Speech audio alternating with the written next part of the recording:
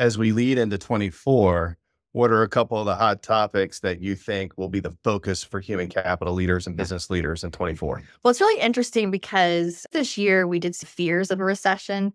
Things that were considered discretionary have been put on hold.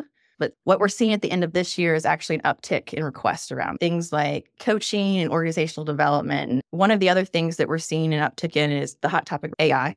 And in fact, you and I are going to be doing a conversation shortly around AI and HR. But I think what that has really lit a fire under is around HR automation. Yep. So it's not just what systems and platforms can we use, but it's how can I automate some of these mundane tactical tasks so that the HR team can be more strategic and really focus in on the workforce.